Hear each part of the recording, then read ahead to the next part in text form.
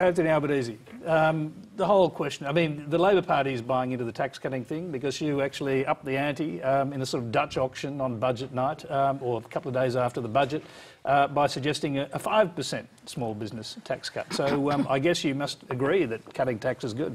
Well, tax is now higher at 22.3% than it was under the former Labor government. Spending is as high as it was at the peak of the global financial crisis when we had the economic stimulus plan. That was a good thing.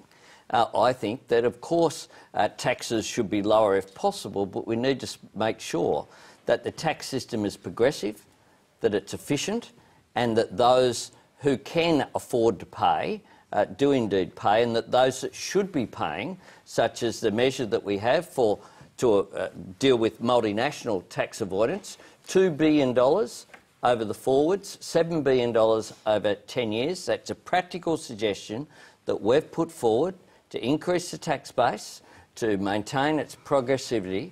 I mean, Judith raised the issue of the tax-free threshold.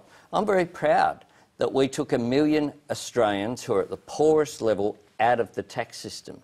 I'm very proud of that. That increased their living standards to those who most needed it, and a more equal society is actually good economics as well. Let me just ask you, because they spend their money on purchasing and creating jobs. Quick answer to this if you can. Do you seriously think you can reinstate the Gonski funding for education, pay the full cost of NDIS and give a 5% tax cut to 2 million small businesses and not raise big taxes somewhere else?